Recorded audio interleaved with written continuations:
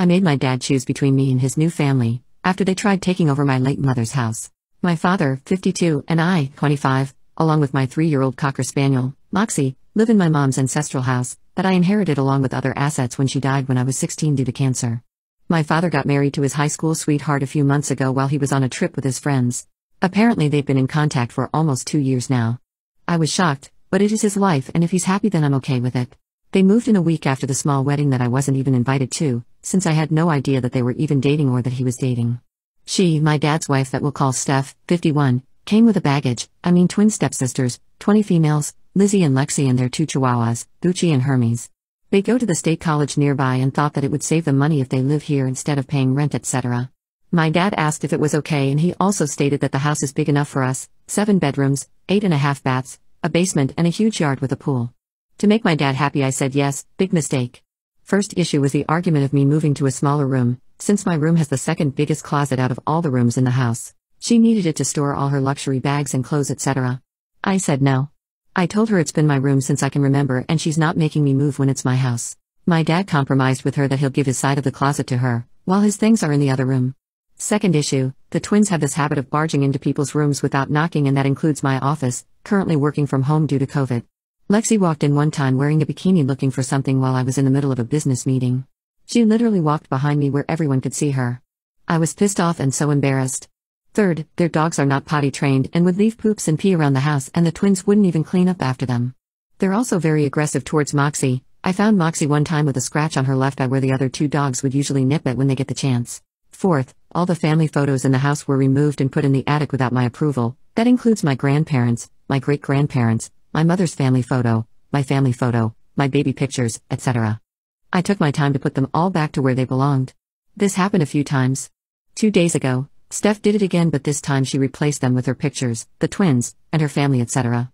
Steph and I had a heated argument about it. I told her that she can't do anything regarding the decorations in my house without my approval, and that her daughters should also learn how to knock on doors and have their dogs potty trained. She said that they can do whatever they want in her house and that she will be making up house rules that we will all follow, since she thinks I'm such a wild animal doing whatever I want and that I was not raised properly, due to having a bad useless mother. I was livid. That's an understatement. I told her that she can pack her things along with her twins because I am kicking her out.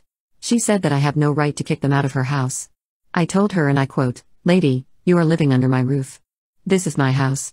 I inherited it from my mother, and right now you, your twins, and your dogs are trespassing. Get out before I call the cops." My dad got home early that day after Steph told him what happened. I told him my side of the story. He said that they're still getting used to the house and the move here was difficult for them. I told him about all the issues surrounding them, but he keeps insisting that it's going to get better and to just give them some time. I told him that I've put up with all their shit and I've had enough. Enough is enough. He was defending them more, taking their side. So, I told him that he can either move out with them or stay and that he has until the end of the week. Did I do the right thing here? Making my dad choose between me and his new family? I literally gave them a chance and I put up with so much of their crap for the past few months. What she said about my mother was my breaking point. There's no way that she will disrespect her in the house where she grew up in, where I grew up in. Quick update, I called the same lawyer that handled my mom's will to review if there's any loophole or any chance that my dad can contest it. I will be seeing her in a couple of hours. Regarding my dad, he's a good man and he's worked hard to provide for me and my needs when my mom died. He's never asked me to tap on my money to help with the living expenses, etc. He makes a decent amount of money as an engineer, like 6 figures, so I don't think he's after my money. I could be wrong though. I just think that he's blinded that someone still finds him attractive at his age. Also, it didn't help how it was his high school sweetheart. I've also talked to him about his impromptu wedding and how he kept things from me. He just said that he didn't know how I was going to react if I knew that he was dating the ex-girlfriend before he met and married my mom. I was pissed off, but I got over it since he seemed happy having her around. I don't know what their whole history is, or if there's a bad blood between her and my mom to make her lash out like that and disrespect her. Steph and her evil spawns are staying somewhere in town. No idea where, I don't care or want to find out. They have the money to take care of themselves, and if they run out, they always have their luxury bags to sell. Honestly, who needs so many bags that they require a whole closet just to store them? If anyone's wondering where my relatives are. Well, my mom was an only child and grandparents left her everything. When my mom died, I got most of what she inherited. She left some to my dad as well. My grandparents on my dad's side live about 6 hours away with my uncles and aunts. It's literally just me and my dad here, and Moxie. Moxie is doing well. She's happier and seems to enjoy the quietness around the house. Update, I spoke with my mother's previous lawyer, Amy, about the issue on Saturday and asked if there's a way to contest the will. She showed me the documents and I both signed an agreement, in summary, that we agree on what was left to us and that we will not be contesting it in the future. Mom for the win. She also advised to give them at least 30 days to find a place and move out to avoid any legal troubles, etc. So, inheritance issue is solved. Saturday night, I was supposed to have dinner with just my dad. Apparently a private discussion between father and daughter is a whole family affair. Steph and twins were there. To make it quick and to end the misery, I stated that I spoke with Amy regarding the house and other legal issues. I also added that they have 30 days to find a place and move out. Steph tried to object, but Dad shut her down by saying that we can fix the issue and that we can all go to family therapy, and that we just need time to get to know each other. Cue my eyes rolling. I informed him that it's been months since they moved in and not once did they try to be family unless they need something. I put my foot down. Enough is enough. So, I asked him if he's going with them or staying so I'll know which items he'll be taking. He asked if I'm kicking him out, which I told him I'm not, that he's free to choose to go wherever he goes, but I told him that he should not expect me to keep in contact with him if he decides to leave. Steph asked why I'm kicking him out of his house. I told her that I inherited my house from my mother. She said that he told her that I live him. I guess she thought that I live with my dad in his house. Big misunderstanding on their part. Lexi argued that it's going to be hard to move since they're finishing up spring semester and that finals are in a couple of weeks. I just smiled and said to better hurry and find a place. I left after that. Yesterday, Easter Sunday, I invited my boyfriend and his family and my two best friends over to celebrate Easter Sunday. My dad has been calling me and I didn't bother answering the call. He tried to invite me to spend the day with them. As far as I'm concerned, the only family I have right now are my two best friends, my boyfriend and his family. It was a good Sunday. We did some egg hunting and a few games and had a big dinner, which I haven't had in a long time. I felt right. Anyway, right now I'm finishing up on documenting everything that's worth over $500 in the house. I had a few people over to help document them. All locks have been changed. I only gave a copy to my boyfriend. Don't worry about my dad asking him about the key, he doesn't approve of him since he's middle class. I also hired professionals to install a security system around the house and property, and I am scheduled to meet with someone regarding the fences and gate. I have not tapped into the fund that my mom left since I started college to help with tuition, dorm, and other expenses, but this is an emergency and it calls for it. All the family pictures, portraits, etc. are currently in a storage. All other valuables that are small are in a safety deposit box. All documents are in a water and fireproof safe that requires a key and pin to open, currently in my room. I'm trying to take all the precautions and advice that you guys wrote on the comment section in my previous post. Thank you for that. So, that's about it for now. Not really sure why Dad is choosing to be with them than me, his own flesh and blood. I'll update this if there's any news or something stupid happens, but I've come to accept that for some unknown or unexplainable reason, they're more important to him than me. It's hard, since he's the only family I have left here, and I'm really not that close with his side of the family. So, once they move out, I am cutting contact with them. He's a grown man and he can decide whatever the hell he wants to do with his life. Update: one of my high school friends is a real estate agent and I had her help find them a house nearby, about 15 minutes away after thinking through my decisions. I helped with the down payment just to get them started, just so that they don't feel like I didn't help them, etc., etc. Regarding my dad, we had long discussion about the issue. He moved in with them, but we decided that we would have dinner every Sunday night, just us two, and to celebrate any special occasions together. I did remind him that I can't have him or any of his new family in the house after his wife disrespected my mom. I don't know much about their history and I really don't want to find out, but as far as I know and as far as I can remember, my mother was nothing but kind to everyone. She raised me to be that way, but I guess she'll be disappointed in me after kicking them out. Oh well. He changed his will and added them in, but I advised him not to tell them. I've been watching too much crime stories for the months and I'm just looking out for him. He did say he was proud of my decisions and that I've grown up well and strong and that my mom would be proud of me and what I have accomplished in life so far. After that whole ordeal and after making sure that the house is secure, etc., I went on a vacation with my boyfriend, well now fiancé, to unwind and relax. The whole issue took a toll on my mental health and it was a struggle getting back to, I guess, being normal, being my usual self. Also, no wedding bells anytime soon. He's focused on his intern year up in New York pursuing his career in medicine. He wants to be a pediatrician. For all those wondering, he did sign a prenup. He was more than willing to sign it. Also, my mom's side of the family had a big military and finance background, lots of investments and such. I could have followed their footsteps and joined the military, but my hand-eye coordination is abysmal, so that's why I work in finance. I try to not depend on my family's money and learn on how to make my own money through investments, stocks, etc. I did take out a little bit to do some remodeling in and around the house. I think that's about it. My dad and I aren't exactly back to our old relationship. I don't think we'll ever get back to it, but we're civil about the situation. I've seen Steph and her daughters around town a few times, but I don't acknowledge them. Why would I when they took my dad from me? Thank you all for your support and well wishes. It's been hard these past few months, but I am managing. Happy holidays. I thought admiring my girlfriend was sweet, until her friends called me out for being creepy at dinner. I, 34 male, have been with my girlfriend, 30 female, for 9 months now. We have just introduced our friends to each other and everything is going smoothly, and I think she's the one to be honest. My girlfriend has a very pretty face. It's just perfect and I love watching her. She's also very shy and blushes and gets flustered when I look at her more than a few seconds, and she would try to evade my eyes or laugh nervously and kiss me to break the awkwardness, but she never made me feel that I was being out of line or creepy. And I always thought it's her shyness that's causing the awkwardness rather than my gaze and creepiness. But I will be honest here, her shyness adds to her charm and I find it very hot that she's still so shy around me. Last night I was at a restaurant with her closest friends and my girlfriend was telling a story. She was telling the story and blushing and I didn't notice it, but I was probably gazing at her when all of a sudden her best friend shouted, "Would you stop being so creepy and stop ogling her? Can't you see that she's uncomfortable?" The loudest silence followed this and then my girlfriend said that she wasn't uncomfortable at all, but her best friend continued that she has noticed me staring at my girlfriend all evening and that it was very creepy. I told her that she was my girlfriend and that I wasn't staring at a stranger, but then all the girls said that I was wrong. It is wrong to stare like this at a woman even if she's your girlfriend and that I should at least have noticed how my girlfriend was uncomfortable. Another girl's boyfriend told them that was ridiculous and they rounded on him. It turned into a sexual harassment discussion and I felt so embarrassed to be accused of being a creepy dude. I told them that my impression was that my girlfriend was nervous because she was telling a story and everyone was listening, rather than being uncomfortable because of me ogling her. My girlfriend answered in the affirmative and said that she wasn't offended by me. Her best friend didn't want to drop it however, so I just yelled at her to shut up. The mood was ruined afterwards and we went our separate ways. I texted my girlfriend that I was sorry for making her uncomfortable and that I wasn't being creepy on purpose. I just love her face. She told me not to worry about it. But the thing is, she must have told her friends something or they wouldn't react so strongly, so she probably thinks and is disgusted that I'm being a creep. Or she hasn't told them anything and they made the assessment all on their own and that's even more worrying. What am I doing wrong here? Update, I stated in the comments that I wouldn't make any updates before I've seen my girlfriend and we work conflicting schedules, so today was the first I could see her since the dinner. After pizza and chatting about our days and what we've been up to and after I ogled her for a while, she opened the conversation about the dinner. I played it cool and I was relieved that she was the one to initiate the conversation.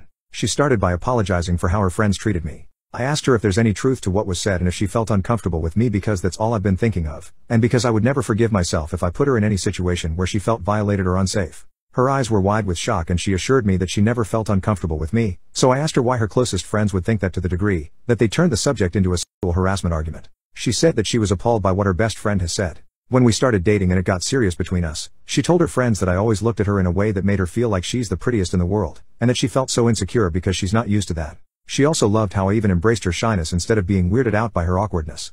So I asked if anything of what she told them could have given them the idea that I was making her uncomfortable. She said absolutely not. She didn't know where that came from and even when she confronted her best friend, she didn't get a real reason to why her best friend freaked out on us.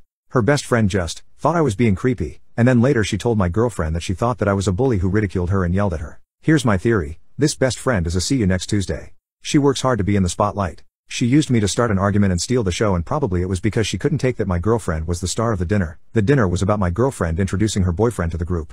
And she was prepared to do anything and go any length including treating me like a predator. I know that I made it worse by making fun of her and her ridiculous accusations, because it made me look like I was making fun of sexual harassment, and made the other friends pissed, but I still don't regret putting her in her place when I told her to shut up. I didn't discuss this with my girlfriend. I asked her why she's friends with someone who's so unlike her. She thought for a while and said that she loved her. They have been friends for so long. And while she's aware of her bad traits, she's also a kind and loyal friend who'd be here when you need her. So I guess I'm gonna have to live with this woman in my life. I will try to avoid her as much as I can and take everything she says or does with a bit of salt, or sugar if that's what it takes.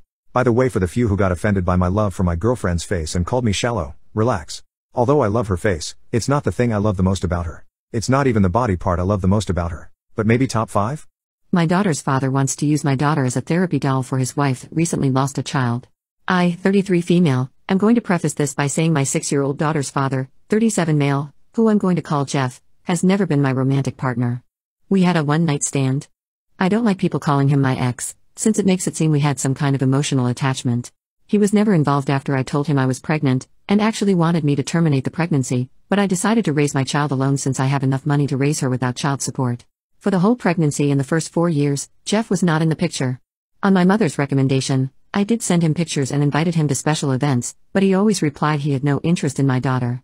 2 years ago he reappeared and began demanding parental rights. When I didn't do what he wanted, he sued and was told no, he was not getting parental rights. He was given the offer to pay child support and then we can revisit giving him actual rights, but he has refused. He has the money, much more than me, but he refuses. I still offered to let him see my daughter in a casual manner, no child support needed, With the agreement, anything legal, medical, or educational will not involve him. He pushed the boundaries and we had a fallout. After that, we didn't hear from him for almost 6 weeks before he called to meet for Christmas. After much discussion, I agreed to bring my daughter over on the condition my daughter's godparents could come. Thus we went over for Christmas dinner. And finding out Jeff is married and had never told his family he had a child. It was great to be judged by a bunch of strangers. It was uncomfortable the whole time. I'm going to use fake names, but let's say my daughter's name is Katie. His wife kept calling my daughter Gabrielle. Not the actual name she used, but it was that different to my daughter's name. The wife was also very physical, trying to pick up my daughter or parent her. I would block her or tell her to please let me deal with my child. The whole time she'd pretty much ignore me, but Katie didn't seem nervous. I decided to just bid my time. I hit my limit when my daughter said she needed the bathroom and this stranger went, "Oh Gabby, you need potty? Let mommy change you." My daughter hasn't worn diapers in a while now and she's more than capable of going alone to the bathroom. I immediately told her to stay away from my daughter and that we were leaving. The woman started wailing that I was kidnapping her baby girl and tried to lunge at me. Her in-laws got in the middle and held her, consoling her and saying that we weren't leaving and for her to calm down like she was the victim. At that point I just glared at Jeff and told him he'd better explain or I would be calling the police. He asked me to speak in private in another room and that I could just leave my daughter with his parents. No way that would ever happen. Katie's godparents took her with them despite the wife having a full meltdown. Jeff and I spoke outside and he explained that he and his wife recently lost a daughter. I'm not going to give specific details on that, all I'll say is that it was sudden and nobody's fault. And as I can only imagine it had caused some psychological issues to his wife. Apparently he had the brilliant idea that having Katie pass as their lost child would help his wife. Without telling me. And that's why he wanted visitations and parental rights. He pleaded for me to leave my daughter with him for a little bit. I asked him what was his plan when his wife heals. His response was disgusting. "Well, I'll just send Katie back with you and it will be just like before." I told him he was insane if he thought I would let him use my daughter like that. What his wife needs is therapy with a professional, not feeding her delusions. And I would not let that woman within miles from my daughter. He told me I was being cruel and didn't know the pain of losing a child. I agreed with him, but reminded Jeff that my priority is not his family, it's my child.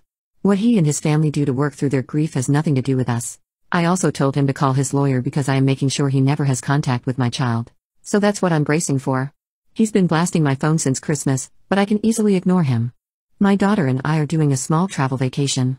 Edit to add, my daughter is set for life monetarily. She has a trust and I make really good money in my position. If she was 18 right now, I could put her through college without a loan. She doesn't need child support for quality of life. If I could get child support and never worry about her father trying something, I would be suing him in a heartbeat. But after talking to a lawyer and realizing the risk, I've taken the decision that child support or possible inheritance is not worth my child's safety. Safety is always first. Update: Hey everyone, I decided to post a last update, since I will be going full silent for a long period. For those that didn't know, I'm right now dealing with my daughter's father and his delusion. He wants to use my daughter as a therapy doll for his wife that recently lost a child. A lot of people were worried for my daughter and me, and I truly appreciate it. We're both safe, she's currently having a great vacation with her godparents, and I'm currently making my own arrangements to move on. My lawyer is working hard on keeping everything in order. I know a cease and desist was his first action and we are going for no contact. He says we have a solid case and hopefully this will be resolved relatively fast. And by that I mean a year or two. We did get a temporary restraining order. It's only until our first court date, but after it could be extended. I haven't had direct contact with Jeff. He lawyered up to and tried to send a threat to take full custody. My lawyer laughed at it since his reasoning was parental alienation. Except I have proof I tried for years to have him involved. Apparently turning in a few emails showing my attempts was enough to get them to change parental alienation to a different reasoning. My lawyer is not worried in all honesty. For now I've decided after much thinking that moving is going to be necessary. It won't be something I can do on a whim, but I'll be looking into new houses within the month to hopefully move sometime this year.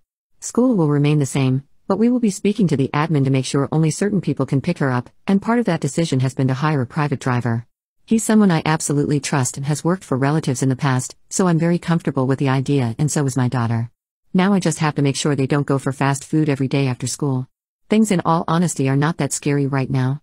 I have a good lawyer, good evidence, and my little girl is happy and healthy, so I'm just going to focus on working things little by little. Because of the legal proceedings I don't think I'll be posting any updates anytime soon. And to those sending me private messages telling me I'm horrible for keeping my daughter from her father or telling me I shouldn't have had her in the first place, please kindly speak to the void. I'm too busy. I got tested to donate a kidney to my wife, and found out that we might be related. I don't know how to tell her. I decided to get tested to see if I could donate my kidney to my wife of 6 years. We have 2 kids together, 4 female and 2 male. My wife got sick just after our son was born and now is in need of a kidney transplant. We checked with her relatives and none were a match or a viable donor. Last week I got tested.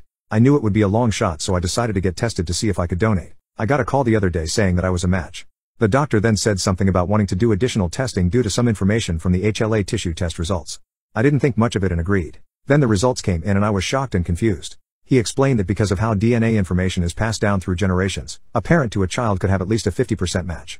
Siblings could have a 0 to 100% match. It was rare to have a high match as a husband and wife. I asked, what does that mean? He said that my wife and I have an abnormally high match percentage. Long story short, we're related. No, I'm not kidding. I was put up for adoption before I was born. Placed into a family that moved across the country. I knew I was adopted, but we didn't have any information about my bio family. It was a closed adoption. I met my wife by chance 8 years ago. I was on a trip from work and she was working at the site I went to. We worked together for a week. We exchanged numbers, kept in touch, and I was sent back there 3 more times that year and each time we became closer. I was given the opportunity to be transferred out there for a new higher paying position in the same department as her, and the rest is history. I don't know what to do moving forward, but I know it may be wrong. She is my wife and the mother of our kids. Edit to add, my only family is from my adopted parents. My parents adopted me 2 minutes after I was born. Their name is on my birth certificate. They have not told me anything about my bio parents and don't have any info. Her family is not a match. As stated above, most of her family has low match potential or can't donate due to medical or other reasons. I am 2 years older than my wife. All I know is that my wife was born when her parents were late teens. Update 2 weeks later. Yes, I am stressed and freaking out. Yes, I can play the banjo. No, there was no genetic test when we got married. Our state stopped that in the 1990s. No, my wife has never been stuck in the dryer, but she once got stuck under the bed. Joke. The reason her family couldn't donate was because close relatives had some medical issues that prevent them from donating. Examples include high blood pressure, diabetes, cancer, heavy drinkers, and more. The further out we tested, the less % of a match. I wanted to be tested because we needed to find someone. The doctor said it would be unlikely but wouldn't hurt to try. I was freaking out after I got the news and had to get outside advice. When the doctor said that the percentage was abnormally high and that we might be related, I kind of zoned out and started to piece things together in my mind. My parents live 1,000 miles away. They met my in-laws a few times. Once at my wedding and when both my children were born. My children are fine. My daughter is incredibly smart for her age. My son is a handful and healthy. The way my adoption worked was when my bio mom gave birth to me, I was checked out and put in a different room. I was there but don't know how it officially worked. From what my parents explained, they were in that room waiting. They never met my bio mom in person. My bio mom only had a profile and was picked out of many candidates. I called my parents and told them that I needed to know everything they knew about my bio mom. They told me that they had limited knowledge. They said she was a single mom that was 16 years old. The father was not in the picture. Also, I was born in a hospital 1 hour from where my wife was born. Like I said, limited knowledge. Growing up I didn't want to find out about my bio parents. To me, my parents were always my parents. I knew I was adopted and that it was a closed adoption. I figured it wouldn't matter long term. I'm not going to do an additional at-home DNA test through any of the traditional testing sites like 23 or Ancestry due to personal reasons. Like the possibility of the family finding out. The doctor said all of this to only me, not with my wife present. Some of the additional tests were done through the doctor, which was the CM test. I'm not an expert on DNA testing. They said it was like a 1900 plus CM match. This basically confirms one of my bio parents is one of hers. It can also mean first cousins or aunt or uncle, I'm guessing her dad. When my kids were born my parents brought photos of me as a baby and commented that me and my son looked a lot like my wife's dad. My son was easily explainable. But all 3 of us are a different story. I'm not going to bring this up ever. I might look at my father-in-law differently, but hopefully nothing will change. I hope none of the family goes on Reddit and connects the dots. I am donating my kidney to my wife. We have started the full process. That takes time and a lot of preparation. I plan on talking to my wife after the surgery and after recovery. We will decide what to do with our kids. If we are going to get them tested or ever tell them. I will not be leaving my wife. I love and will always be there for her. I made vows and I will keep them. I love her more than I would a half-sister. Edit to add, I do plan on telling her after the surgery. She is not doing well and I think this will be even harder on her. I would rather her know that I love her as a husband rather than flip her world upside down right before a life-changing and dangerous surgery. Killing our kids is not a decision I'm going to make on my own. It will be a joint decision after my wife knows. New update. Okay, first, my wife and I did go through with the transplant. We both are recovering, and have recovered well now. My wife is the healthiest she has been since just after our son was born. So I kept to my original plan. I did not tell my wife about the possibility of us being related until after the surgery. Before the surgery, my parents came into town as soon as they could. It really helps having a big family support system like we have. The days leading up to the surgery seemed like there just wasn't enough time in the day for everything. With 900 doctor's appointments, getting things prepared for worst case scenarios, researching, setting up my parents, and other family, in our house to watch our kids, and just spending time together as a family. The doctors were fantastic and laid everything out in a professional but relatable fashion. They answered all the questions and concerns we had leading up to, during, and post-operation. It was one of the best feelings seeing my wife hopeful for the first time in a long time. I knew I wouldn't be able to live with myself if I took that away from her. In the days leading up, I decided I was going to write a letter to my wife if things went bad for me, but she survived. I wrote her 6 pages. In it, I told her how much I loved her, how much she changed me from the moment we met, how she was my universe, but also how sorry I was for keeping a secret from her and lying to her. Went into details of what I found out over the last week, how we might be related and all the evidence. I gave it to my parents to give to her if something were to happen to me. But if we both didn't make it, then to read it with my in-laws. I also made other letters. The surgery went well for both of us. They said my organs look mighty fine. The transplant worked out rather quickly for my wife, and her body accepted it. I ended up scratching my eye pretty bad, and they put an eye patch on me. So when I saw my wife for the first time, her first words to me were, "The doctors knew we were here for the kidney, right?" Recovery overall sucks. There was virtually no position that was comfortable. I felt like a baby because my wife never complained and was healing well and taking it easy. Me on the other hand, am not so smart and decided I should go against doctor's orders and did not take it easy and ended up having to go to the ER and have a secondary surgery to repair damages I caused. Please listen to your medical professionals. Now on to what y'all really care about. During recovery, my wife got into TikTok and Reddit. Well, after some time, she found a little post that made it way bigger than I ever intended. Looking back, I should have been more careful. During this time, she started to ask more in-depth questions about my adoption. My parents were still at the house at this point. Parents answered all the questions. My wife used the excuse of wanting to put a memory book together for our kids and wanted to include a family history of us growing up and including our parents who raised us. She knew most of this info but wanted more details. She asked her dad about more details of his childhood, how he met my mother-in-law, if my mother-in-law was his first relationship. She knew some, but I was learning a lot. Also a reminder, my wife was born when her parents were older teens. I'm older than her. He said no, mother-in-law was not his first relationship. We ended up pulling out his old yearbooks of his from high school, and he showed us the girl who was his first real relationship. I knew she was probably my bio mom. I could see features that I have in her. He told us fond memories he had of her. He said their relationship ended because of her parents, and he never saw her again. He tried finding out what happened to her but couldn't. This was before the internet. Shortly after that, he asked out my mother-in-law, and here we are. We got my father-in-law's side. Then my mother-in-law said, "Now let me tell you how it really happened." She proceeded to tell us a different story that was more believable. Nothing about all of this was a red flag indicating that my wife knew my secret. But after that visit, I felt extremely guilty. She was healthier than she had been in years. Out of the major danger zone. So I had no real excuse not to tell her anymore. It took me 2 additional weeks to finally tell her. She noticed I was acting off and finally asked me if I was okay. I said I needed to talk to her about something serious, possibly life-altering, and potentially a relationship-ending topic. But, that I love her and will do absolutely everything she decided from that point forward. She told me that was not a good start to a conversation and asked if I wanted to try again. So I gave her the letter I had written before the surgery. She went from curious, to happy, to crying, to intense concentration, to unreadable. In my head, I basically handed her divorce papers, and I would never see her or my kids again. Our life that we have built just got nuked. I'm dramatic in my head. When I get nervous, I pace back and forth. When she finished reading it, she took a moment then came over to me, stopped me from pacing. Said to look at her, smile with a genuine smile, and said you are the dumbest, smart person I know. Then kissed me. This started a long conversation. She came across my first post, after the surgery, and found it oddly specific to our situation. Even though I changed some facts and circumstances. She connected the dots. This started her trying to find out if it was true, if I would eventually tell her or continue to lie and hide it from her. She reassured me that it changed nothing in our relationship. She is my wife. I am her husband. She will always have a piece of me with her at all times. She said that she doesn't view it as wrong because we did not grow up together, we didn't know, and it is a bit too late to back out now. We decided to have our kids do genetic testing when they are more age appropriate. Mainly for the unknown for me being adopted. We are not, for now and possibly forever, telling anyone. We also looked up who we now suspect is my bio mom. What we found was that she ended up passing a few years ago due to a drunk driver, but I possibly have 2 other half-sisters. So, I have dating options down the road if needed. Wife hit me when I told her this. The kids are doing really well. All they know is that mommy is doing better and enjoying spending more time with her and the extra energy and playfulness that she hasn't had in a while. They are doing really well. So, all in all, the best case scenario happened. My wife and I are doing really well. We are probably the closest we have been in a long time. I asked her to marry me again. She said she would think about it. Paused for like 5 long seconds, and of course, yes, I will marry you. I'm not as afraid as I was about family finding or seeing this post. I now have a goddess-like force to have my back if I or we ever get questioned. We have made contingency plans. Like I said, I probably won't update again. I thank you all. My wife is not the same woman I used to know. She let the money and status get to her. I met my wife when I was 15 in high school, she was 17. That later part of my teenage years was probably the hardest of my life, since in half a year I lost my mother. Never knew my dad, so she was the only thing I could consider family. At that time, me and my wife were only friends, but she was there for me, and grieved with me. I think I started developing feelings for her during that time. We started dating when I was 17, and we got married 7 years later. For context, my wife was very frugal and unmaterialistic. She never cared about clothes, makeup, brands, cars, etc. always spending money on thrift shops or during sales on whatever she liked. I remember trying to impress her with my 370Z just for her to react with, "What car is this? A Corolla?" So yeah.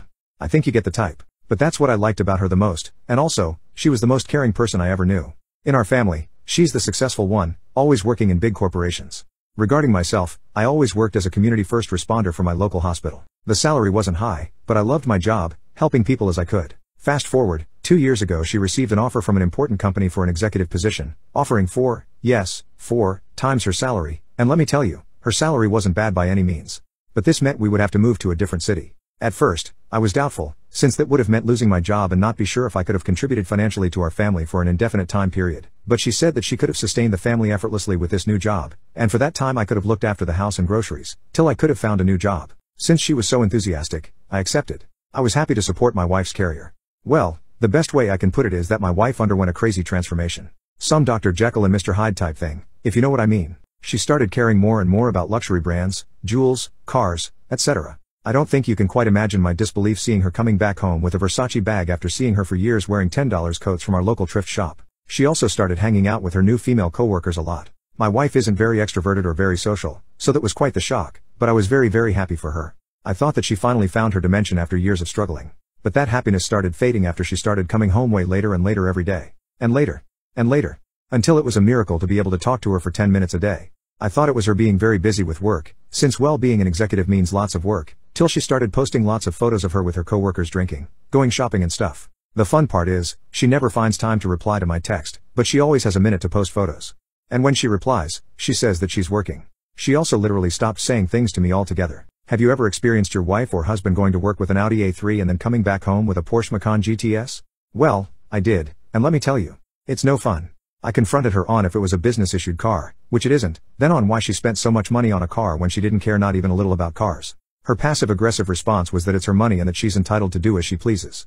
Or have you experienced not seeing your wife or husband coming back home for a night and not replying to text, just to receive a call the following afternoon saying that she forgot to tell me that she left for a business trip? Well, I hope you haven't. But the worst is when she invited me for lunch with her coworkers. I was very happy because that was the first time we were doing something together in months, and I thought that what I've experienced before was only a phase and that it was all ended. My wife left first because she had work to do, so I dressed up nicely and left 2 hours after to the scheduled restaurant. For context, I sold my 370Z years before because I didn't need a sports car no more, so my daily driver is a very frugal Renault Clio. I like it, and since I don't need that much, I don't have reasons to upgrade to a pricier model or brand. Well, I get to the restaurant, park my car in front of it, get inside just to see my wife staring at me, like horror-stricken. She gets up from the table and takes me outside of the restaurant, then proceeds to literally insult me for parking my Clio in front of the restaurant and in front of her table, saying that I embarrassed her and that I should have parked it somewhere hidden. I was completely at a loss for words. I asked her why, and she said that it was a cheap, non-luxury car, not representative of her lifestyle. She then gets back inside the restaurant, warning me not to embarrass her like this again. I attended the rest of the lunch in shock. That day I realized that that girl I had at my side wasn't my wife. It wasn't the girl I married anymore. My wife is now out of the house, celebrating a great year for the company, and I'm here at home writing this with the divorce papers in front of me. I don't think I can handle this situation anymore. I tried lots and lots of times to talk to her, to tell her how I feel, to tell her that she changed, that she's not the same woman I knew. But she just doesn't listen. She always says that she has no time and that she needs to work, or she tries to minimize the situation saying that it's not true and that she never changed. She wanted kids, now she doesn't want them anymore, saying that they would rob her time from her career. She wanted to travel, now she doesn't want to do it, for the same reason. Is she really the same woman I married? But still, I can't bring myself to talk about divorce with her. Most likely because I hope that somewhere hidden inside of her there's still the woman I loved and still love, even if this doesn't seem like the case. Update: well, after that business party my wife didn't come back home. I tried contacting her since I was very worried but she didn't pick up the phone not even once. She came back home in the morning exactly when I was about to leave for her workplace to ask about her. I asked her what happened, and she said she stayed at this female coworker's house since she drank a lot and she was in no condition to drive. Fair enough. I told her that she could have sent a text to warn me, and that I would have gone to get her. Her response was with what? The Clio? I stood there in silence, and she later said that she forgot about warning me. I asked how she was feeling, only to be answered in monosyllabes. We minded our own business for a while, then she comes to me and she says she has something to discuss. I tell her that I have something to discuss with her too. And well, would you look at that? She asked for a divorce. I wasn't expecting that at all. I asked her why, and her reply was that after talking to her friends she understood that I wasn't fit to be her husband, that we have different values and different lifestyles, and that she deserves a man of a similar worth compared to her. She was just waiting for the right time to bring it up, and after the party she made up her mind. I'm going to be completely honest, that was a low blow, but I just smiled at her. I tried talking to her, proposing to separate for a while to see how things go. I even proposed couples therapy like someone suggested. But she was dead set on it. So I calmly told her everything I needed to say, from the fact that I was thinking about divorce to the fact that I felt like she changed, concluding saying that I'm sure she will find an awesome man since I know her worth, having been her husband for more than 9 years, but that I know what I'm worth too. We decided to separate for the moment, and we will arrange the divorce later on, since she has no time now, but we have a verbal agreement on some things. I decided to go back to my hometown to relax and to decide what's next for me. I should be able to regain my previous position in the hospital, but it's all to see. Also, one of my friends there offered to host me until I found housing. I'm really grateful to him. But well, I understood that my wife couldn't care less about me when the lengthiest discussion we had concerned who was taking the dog. For context, we got him a month after moving since she always wanted to keep me some company. But in 2 years, she probably spent the equivalent of 2 hours with him. I always took care of him and well, he's been a more than loyal companion in those 2 years. So, she widowy made a fuss about the fact that I couldn't take the dog with me, for maybe half an hour or so. I told her that I didn't care at all. I was taking him with me since she doesn't have time to care for him. And it was very strange for her to say those things when she didn't care not even a bit about him for 2 years. So I packed the necessary stuff and before leaving, I asked her if she was cheating on me, and she denied. And I will trust her on that. I read a lot of people in the previous post talking about hiring a private investigator, but I'm not going to do that. I trust what she said, and even if it wasn't the truth, I honestly don't want to hear anything about it. It would only make me feel worse. I feel calm, but inside I feel like I've lost an important piece of myself. The things she said didn't hurt me initially, however the more I think about them, the more heartbroken I feel. But I'm trying to focus on nicer thoughts, like meeting one of my old friends which I haven't seen in a long time. I'm still trying to process everything, it all happened so fast. Though I must say that seeing my dog so happy inside the Clio brightened up my mood a lot. He loves car rides. Even if things went down this road, I still wish her all the best. I could never forget what she did back then for me and in general in those 16 years spent together as a couple. I may do another update in the future about how things went, but for now, goodbye. I will take some time to focus on myself and on the upcoming divorce. Again, thanks to everyone. Take care. My boyfriend bought his female best friend a Tiffany necklace for her birthday. I feel weird about it. I just want to know if I'm blowing this out of proportion before I overreact. My boyfriend, 27 male, of 11 months has a best friend, a girl best friend. I, 27 female, have been totally fine with this from the beginning because she was here before me and they've been friends since college. Although, I feel it's important to add that they've never had the chance to date because they were both in relationships when they met. She's also been single for the past 3 months. Her birthday is this Friday and my boyfriend wanted to get her something really special. I thought that was sweet of him until I realized what he had bought her. Now I feel like it's extremely inappropriate and at the risk of sounding like a beach, I want him to take it back. He claims she's been wanting this specific necklace from Tiffany's forever, so he bought it for her. He refused to tell me how much he spent on it, but I found an identical one on their website and it cost $250. To put it mildly, my boyfriend's really excited to give it to her. He says it's also a thank you gift for helping get him through a couple crappy semesters at graduate school. She's extremely smart and was in the same program. Okay, fine, but a necklace? Why not a gift card or something less romantic? She wants to have a friend date with him on Thursday as an early birthday celebration, so he's taking her out for lunch or dinner on Thursday, which means they're going to get drunk. I've never had a problem with this girl, but I don't like how close they are. She's always been nice to me, but I can't help but feel like they might have some underlying feelings for each other. How can I solve this? Perhaps, I could suggest to him that we both get her something and then have him take back the necklace while we still have time? Any ideas?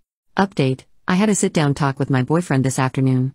He was very supportive and understanding, for the most part. I explained my feelings to him regarding the Tiffany heart necklace, and he immediately agreed to return it. He seemed really disappointed over it, but he said he understood where I was coming from. So what we were going to do was buy her something together as a couple. We had already come up with a list of ideas and planned to go shopping tomorrow until the friend date. This is where things got ugly. I explained that I was uncomfortable with the situation because I said I felt like she had feelings for him, which he disagreed with. I asked him if it was okay if I came along and he said, probably. But I should tell her first. So I told him to text her and ask if it was okay, which he did right in front of me. Immediately, she replied, I guess. With a sad face. As we were sitting there talking, she sent a second text that said, why can't it just be you and me? He replied and said he wanted me to come with them, which seemed to piss her off because the next thing she sends is, weird. So if I invite you to that concert next month, it better be just you and me. I already bought you a ticket. He responds and says he can't promise anything. Next thing you know, she texts, great. So in other words, your girlfriend's being a beach and not letting you see me alone. I have to go to work, we'll talk tonight. The heck? This just proves she's a snake. I told my boyfriend I wasn't going to put up with it and that he needs to start making some hard decisions. Immediately, he agreed and said he'd fix things. He said he'd end the friendship if he had to in order to keep me. So I guess they're going to meet up and talk tomorrow. Oh, and screw her birthday. Final update: I apologize in advance if this comes out to be a huge mess. It turns out, he's not as innocent as I had previously thought, and now I look like the fool here. Last night, I stayed at his place and we talked some more. He said he was going to return the necklace first thing this morning. Well, he lied. I went over to his place on my lunch hour and the damn thing was still laying on his nightstand. He claims he forgot to take it back and will have to do it later. In my gut, I felt like he was stalling me, and I was right. As I mentioned in my prior post, my boyfriend and his best friend were going to have a talk today. I honestly believed he was going to distance himself from her and explain to her that her actions were inappropriate. Well, that didn't happen. After 2 hours without hearing anything from him, I texted him to find out what was going on because I wanted to see him tonight after their talk. He responded and said he just wanted to have a night to himself. Right away, alarm bells are going off in my head because he's sending me short texts and is barely answering any of my questions. I told him his evasive behavior was really beginning to worry me, and he replied, "I'm sorry. I'm just confused." I texted back, "What do you mean you're confused? Confused about what?" He took forever to respond but eventually admitted he was confused about our relationship.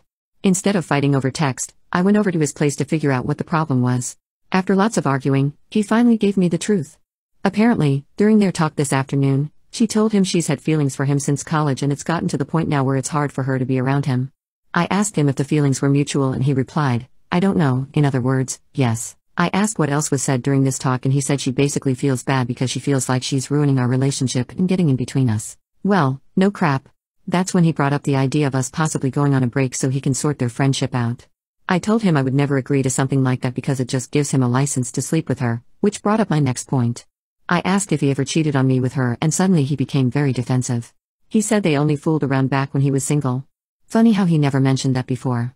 I told him I didn't believe him because of how defensive he was. He then admitted that she kissed him during their talk but he pulled away after a couple of seconds because he felt bad. But that's all that happened. Yeah, I'm not stupid. Even if it was just a kiss, he should have made it clear to her that he wasn't interested. Not this "I don't know if I have feelings for her" bull crap. At that point, I told him we were done, our relationship is over. I don't want to be in a relationship with someone I cannot trust. He didn't even fight for me. All he did was apologize and said he didn't mean to hurt me. Whatever. It's all bull crap. All the signs were there but I chose to ignore them. The flowers, the watch, the heart necklace, the way she acted around him, etc. All the signs were there. I'm really trying to look at the bright side. I know I deserve better. I already feel like a weight has been lifted off my shoulders. My relationship wasn't going anywhere, especially with her in the picture, and I should have ended it much earlier. I'm extremely grateful that this happened now and not a couple years down the road when we were engaged or something. I have plenty of great friends and family to lean on for support, so everything will be fine. I'm moving on for good. Thank you everyone for your help over the past couple of days. It's been really therapeutic writing all of this stuff down. My friend confessed she loves me 4 weeks before her marriage, and the guilt is getting to me. I don't know if I should tell her husband. My 35 male friend Bree, 35 female, just told me she loves me 4 weeks before her marriage, and I am not sure what I am supposed to do here. I want to know if I am doing the right thing. To give some context, I lost my wife 2 years ago. I have a 5-year-old daughter. I have not dated in the last 2 years because I have major trauma from losing my wife. I still love her a lot and don't think I am ready to move on. I invested all my time in my daughter, who looks exactly like her mother, and my work to keep my sanity for the last 2 years. I have been friends with Bree since we were in elementary school. We lived in the same neighborhood growing up and were best friends. She is an awesome person, and we were inseparable growing up. The weirdest part was we had completely different personalities. She was very outgoing and always had a lot of friends. I am a big introvert and Bree along with a few friends was all I needed. Bee was a serial dater and I don't remember any time since middle school where she was single. Bree and I never dated though. Bree and I also went to the same college. She never had a stable boyfriend, but just jumped from one relationship to another. I, on the other hand, did not date seriously until I was in my junior year. When I met my wife, she was a freshman and we hit it off instantly. We fell for each other and spent all our time with each other. This strained my relationship with Bree as I would generally hang out with my wife instead of her. That was the time Bree and I slowly started drifting apart. After college, I moved to a different town for my job, and Bree and I occasionally messaged each other, but nothing beyond that. Bree attended my wedding and that was the last time I saw her. We kept in touch, but mostly by commenting on each other's pictures or keeping each other updated on significant life events. Bree did reach out to me when my wife passed away and we talked on a phone call. Last year, Bree and her fiancé moved to my city. I was still grieving, and both of them have been amazing support for me and my daughter. My daughter loves dancing, and Bree helped me enroll her in dancing and gymnastics classes and sometimes takes her to them. I also became good friends with her fiancé, who is indeed an incredibly good man. My daughter also loves Auntie Bree and Bree sometimes helps me babysit. Last week, Bree came to my house and asked if we could talk. Her tone sounded serious. She told me that over the last few months, she feels like she has started to develop feelings for me and is not sure anymore if she wants to go ahead with the wedding. She felt I also had started developing feelings for her. I told her that I am not ready for any relationship and that dealing with my mental health is my top priority, for which I go to a therapist regularly. She tried to convince me that she loved me, we are soulmates, and she felt that we were meant to be together. However, I do not have the same feelings for her. I love her as a friend, but nothing beyond that. We were both emotional, but she said she was glad we talked about this and she left after that. Bree called me that night and told me not to talk about our conversation to anyone. I thought a lot about it and decided that I would not tell her fiancé about mine and Bree's conversation from last week. I feel it's their relationship, and I do not have the right to ruin their moment if Bree decides to go ahead with the wedding. However, I feel guilty that her fiancé does not know anything about this and is going into a marriage where Bree might not be fully ready. Would I be wrong for not telling her fiancé about our conversation? Update 1 month later, I finally called Bree after a few days and asked her to meet me for lunch. I talked to her and asked her if she was going ahead with her wedding. She broke down and told me she was not sure. I told her that she should at least talk to Jason regarding her feelings and not be dishonest with him. I also assured her that I would not say anything to Jason, but I just wanted her to be happy. She said she understood and left. That night I put my daughter to sleep and was watching TV. Around 9:30 p.m., I heard a loud knock on my door, and it was Jason. I opened the door, and he was in tears. He started yelling at me and asking me why I had to steal Bree out of all the people. I tried to calm him down, but he just kept on shouting. I was trying to get him to sit down on the bench on our porch. I told him my daughter was sleeping upstairs, but he slowly was getting more and more physical. He punched me in the face, and I was able to push him off. I told him to get out of my house, and he got in his truck and drove away. I immediately called Bree, and she was crying and did not sound well on the phone. She told Jason that she could not marry him, because she had feelings for me. I was really scared for her, after the physical altercation with Jason, and told her to gather some clothes and get out of the house. She did that and came to my place. I just didn't feel she was safe with Jason. I consoled her for almost 2 hours and was able to get her to sleep. The next morning, we had to call her parents to let them know about what had happened. Bree kept a brave face, but I could see how much she was hurting. Her parents asked her to take a few days off, and immediately come back home, and she did take a flight in the evening to go home. Over the next 2 weeks, the wedding was called off. Bree and I were talking every day and she was just very exhausted. She talked to Jason a few times and kept on asking her to take more time to think. However, I think Bree just wanted to get out of it and decided to just break it off with Jason completely. Currently, Bree has been staying with us for the last 2 weeks. She still has a job here and started going back to work last week. I have talked to Bree in detail about what happened. Bree told me that Jason and her were dating on and off for the last 4 years. Jason is not very career-oriented, and Bree is very good at her job. She felt he was a nice and reliable person, but was unsure about him from the start. She felt that she was not getting any younger, and hence they decided to get married. When she heard about my wife passing away, she just felt really bad and wanted to be around me to comfort me. When she got her big promotion, which meant she could work in a corporate office, she immediately chose my city and moved here. Jason also moved here and got a new job. She never had any romantic feelings for me back then. As she started hanging out with my daughter and me, she started feeling the bond we shared when we were growing up. Except, I was the broken one and she was taking care of me. She said that she realized that she was enjoying her time with us, more than her time with Jason. She realized she made a mistake with Jason, and what she wanted was right in front of her. Hence, she slowly started thinking about me in that way and finally told me about it. She knew her relationship with Jason was over the moment she confessed to me. It's a crappy situation, but I am glad that she realized that before getting married versus after. As for Jason, I feel bad for him. He is moving back to our hometown closer to his family. He is currently in their apartment and will move sometime next month. I know a lot of you would be curious if we were dating. We are not dating. I don't think I can date anyone right now and neither should Bree. She is my friend, and I am happy that she is staying with us, and plans to be here until everything is sorted out. My daughter loves having Auntie Bree around too, so that's a bonus. Plus, it's really nice to see her slowly get back to normal. Thanks again for helping me during my last post. Cheers. My ex-girlfriend told me my current girlfriend sabotaged our relationship. I, 28 male, am really confused about the events over the last month. My ex-girlfriend Julie, 29 female, thinks that my current girlfriend Mindy, 28 female, is manipulative and sabotaged our 4-year relationship. I was in a loving relationship with Julie for the last 4 years. We met through some mutual friends. Julie and I were very compatible in terms of our love for outdoor activities and running. We have very similar lifestyles and supported each other well for the last 4 years. We have also been living together for the last 3 years. We even discussed getting married during the summer. Everything was great and I was planning to propose to her over the holidays. However, I started to see changes in behavior in Julie around September. She was acting distant and looked stressed. It was quite noticeable and I was worried. I trust her with all my heart and I could not imagine she would be cheating on me. However, she did spend more time by herself. Around the same time, Julie's friend Mindy messaged me privately and asked me if I could meet her secretly, as she wanted to tell me something about Julie. Mindy and Julie worked together and I have known Mindy ever since I started dating Julie. I was surprised, but to be honest, I assumed the worst. I met her at a cafe after work. She asked me if things were going okay between Julie and I. She told me that Julie told her that she was planning to leave me soon. This was a total shock to me.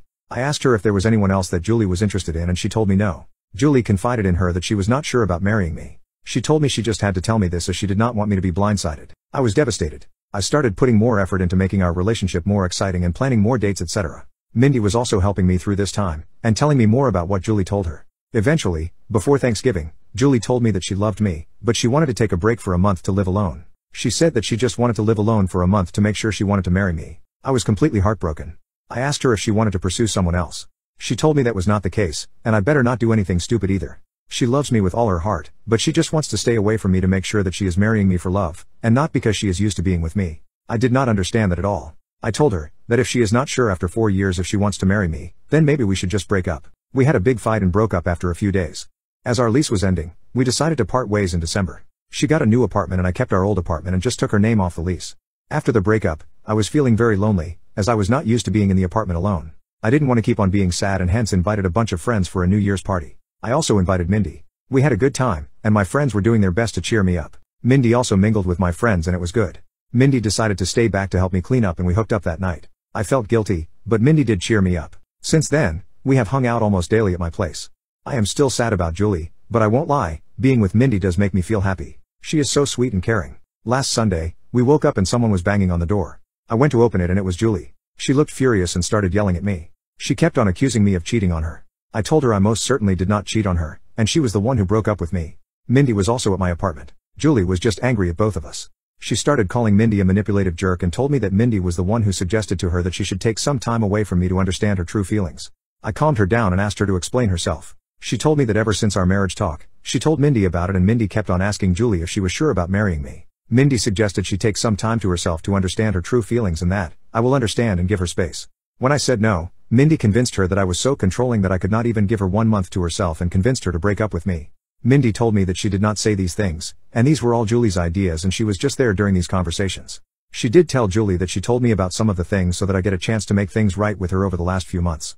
That made Julie more angry and she started accusing me of emotionally cheating on her. Julie told me that the last few weeks have made her realize that we were meant to be together, but she now cannot believe I could move on from a 4-year relationship in a week. On one hand, I want to believe Julie, but she broke up with me for no fault of my own. Mindy was there for me when I was down, but now I also doubt her. She suddenly started talking to me out of the blue as we were never really close before, and immediately became my support after the breakup although Julie was her close friend. Am I the jerk to emotionally cheat on Julie? Should I have told her about Mindy's texts? Should I have not moved on from her so quickly, even though Julie broke up with me? I was just hurting and Mindy was right there to support me. I need advice from someone with a clear mind on what the heck is going on. Update: my ex-girlfriend told me my current girlfriend sabotaged our relationship. I messaged Julie every day since then, to try and talk to her. She did not reply to my messages. I was not sure if she blocked me. Mindy was constantly trying to message me, asking if we could meet and talk about it. On Wednesday, one day after posting, I decided to message Mindy. I told her to tell me everything she said to Julie truthfully. I told her I would go no contact, if I found out that she was lying. Mindy wanted to meet me in person or talk to me on the phone, but I wanted everything in writing. She messaged me that Julie always said good things about me for all these years. When Julie told her about us talking about getting married in 2024, she was happy for both of us. However, Julie started telling her that she had cold feet and was not sure if she wanted to marry me because of issues she observed about her parents' marriage. One day Julie told her she wanted to take a break from me. She was not sure about her true feelings for me. That was the time Mindy told me about Julie's behavior as she felt bad for me, as we were already telling our families about the engagement plans. After our fight, she said that Julie was extremely upset and told Mindy that she would never marry me. She said that the only reason Julie came back was when she heard that I was moving on as she is jealous of us. She also said that I was a good guy, and hopefully, I see that what we have is something special. I just said okay and told her I needed time. I kept on messaging Julie once a day to at least talk to her once. It was heartbreaking to think that she may have blocked me, and may never talk to me again. On Friday afternoon, Julie finally replied. She said she wanted to meet me and told me she would come to our apartment on Saturday afternoon. I cleaned the place up and was just feeling deep guilt from inside before facing her. When she came in, she looked like a shell of herself and completely broken. I sat on our sofa, but she chose to sit away from me. We asked how we both were, but it was clear that none of us were doing well. I started apologizing but she stopped me. She asked me to let her finish and not to interrupt her. She had brought her little notebook and had written down things she wanted to say to me. She told me that she truly loved me, but after we discussed getting married, she started feeling scared of the next big step. She thought those feelings were normal and would go away. So, she decided to not discuss her concerns with me. It kept on eating her from inside and she made a mistake to talk to Mindy about them. She said that she wanted to say everything to me now, so I don't get second-hand information about why she was distant and broke up with me. She said that her parents had a very rocky marriage, though they were together until her mom passed away in 2021 during the pandemic. Her parents argued constantly, and she always thought her mom did not love her dad. However, her mom was extremely dependent on him for everything, and her dad knew it and hence, didn't treat her well. She never wanted to be like her mom after the marriage.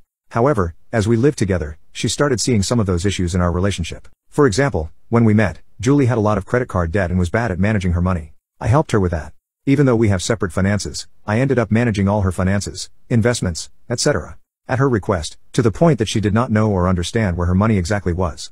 She also said that we always enjoy making nice meals for dinner every day. However, whenever I work late, she completely loses any motivation to cook and ends up eating cheese and crackers like a toddler for dinner. She also complained that in the last 4 years of our relationship, I have never said no to her for buying anything. She feels that I coddle her, and she just got comfortable with all the luxuries and things I can provide for her.